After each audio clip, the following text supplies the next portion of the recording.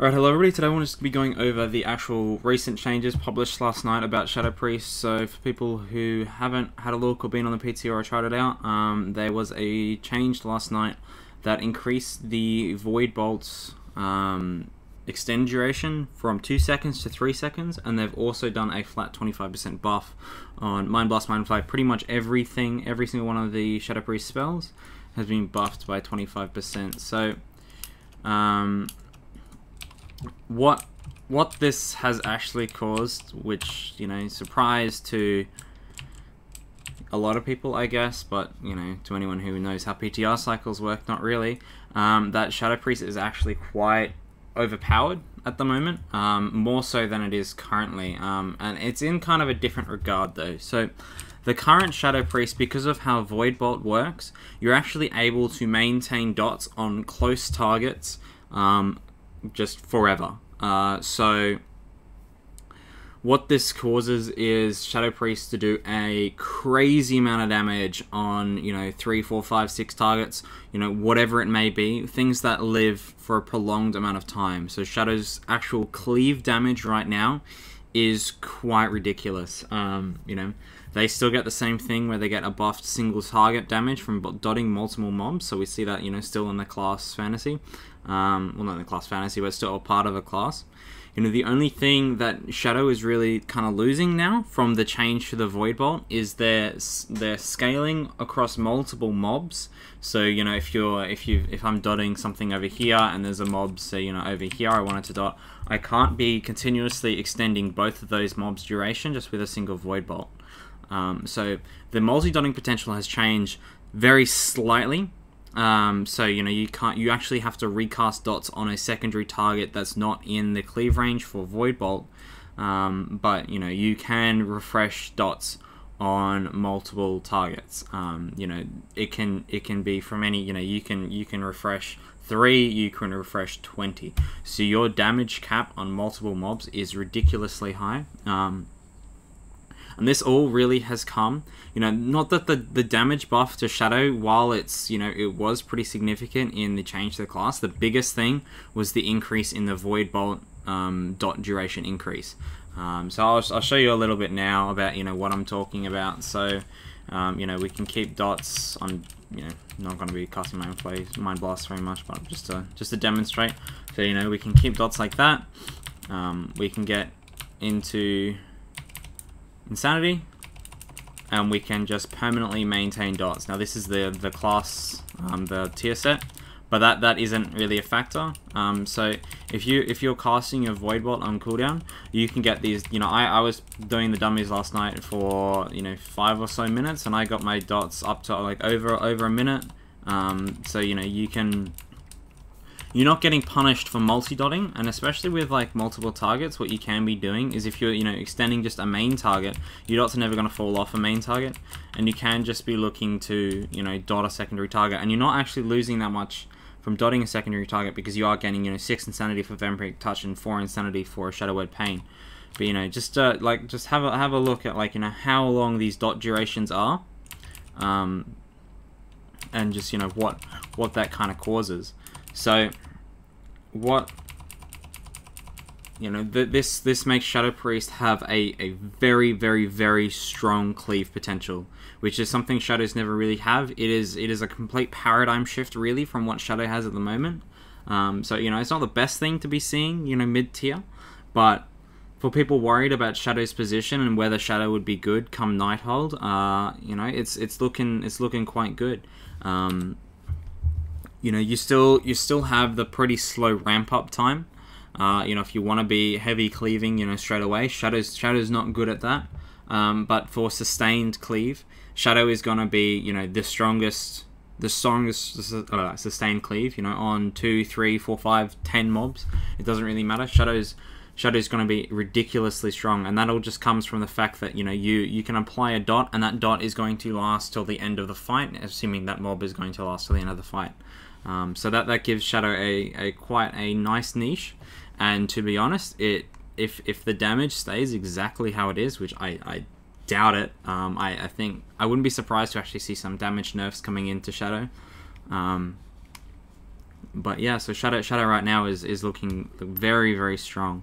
You know, there's still a couple things I would like to see changed. I would like to see the dot damage scaled back a bit still, and I would like to see some more damage onto Mind Blast.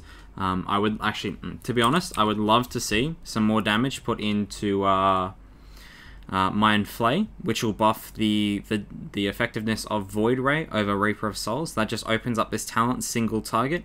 That would be a very nice change. So I'd like to see Mind Flay's damage, you know, significantly increased. And I'd also like to see Mind Blast damage kind of bumped up too. I'd like to see Void Torrent's damage increased as well, just because it does feel like a pretty weak spell at the moment.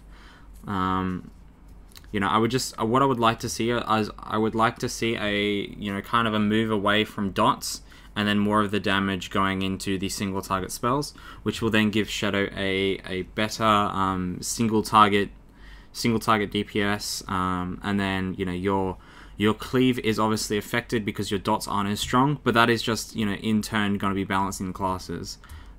You know, we do see Serenity Madness now is starting to fall off. It's still going to be a very good talent choice. But what these changes kind of bring about to Shadow is that they're basically reducing the effectiveness of the level 100 talent, so they're all kind of in line. So they're all kind of down to Legacy of the Void style.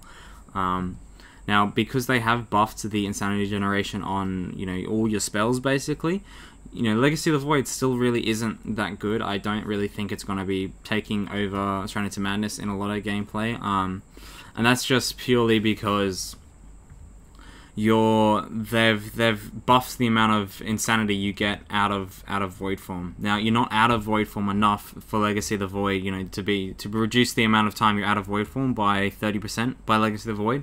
Really isn't that significant. You know, it's not. Originally, Legacy of the Void was really good because you could get into Void form just in time, so you wouldn't have to refresh your dots. And then refreshing your dots used to be very punishing because they didn't generate lots of insanity. Whereas now, they used to not generate insanity at all. So it used to be Legacy of the Void was a really good talent because, you know, you'd be generating a whole lot less insanity outside of Void form. You'd get into Void form and you could refresh your dots, and then you wouldn't be wasting 2 globals on doing 2 essentially dead spells while you're in Void form. Now, the way that it is at the moment is that you're not recasting dots isn't punishing, and getting into Void form doesn't take you very long at all. So regardless, you know, with or without Legacy of the Void. So even with the changes to Lingering Insanity, you know, these are all kind of meh-ish talents.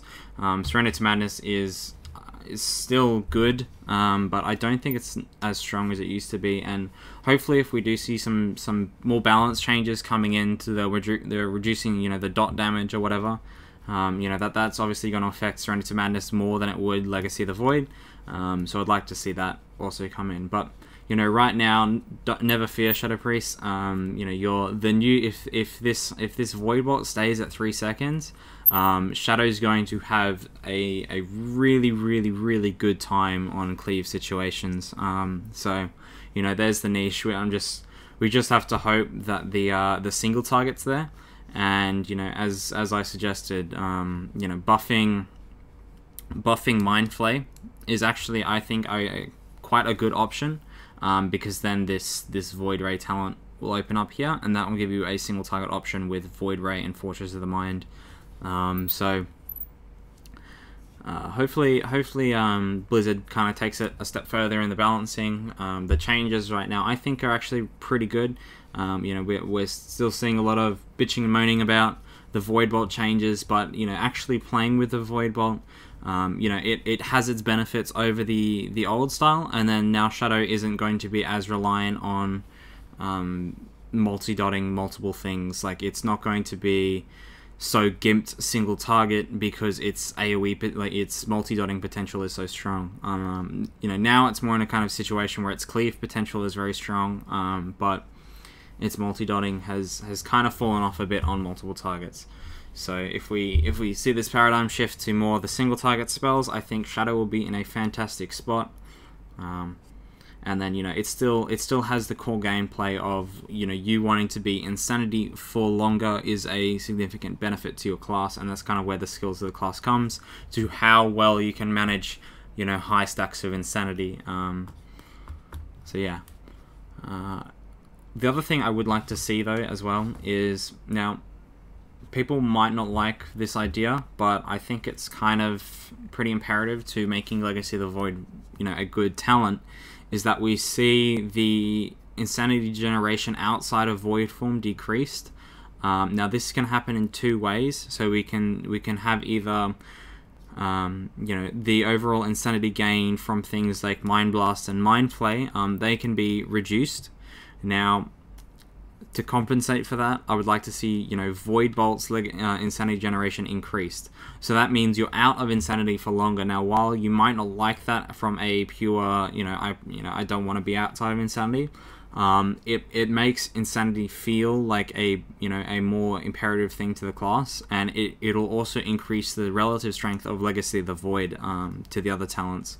So if we buff insanity generation from Void Bolt, hopefully we're going to be staying in our void form for longer, and then we're going to be staying outside of void form for longer. So that will open up talents like Legacy of the Void and Lingering Insanity, and that'll just make both of those talents more viable and to choose. So I think Shadow's still kind of in a situation where you're not really ever going to be replacing Reaper of Souls, because Reaper of Souls is the only one that generates insanity, and Twist of Fate is, because you're going to be doing so much damage in the last kind of point of the fight, that Twist of Fate is just going to outweigh the other talents. Anyway, I hope you enjoyed, and thanks for watching.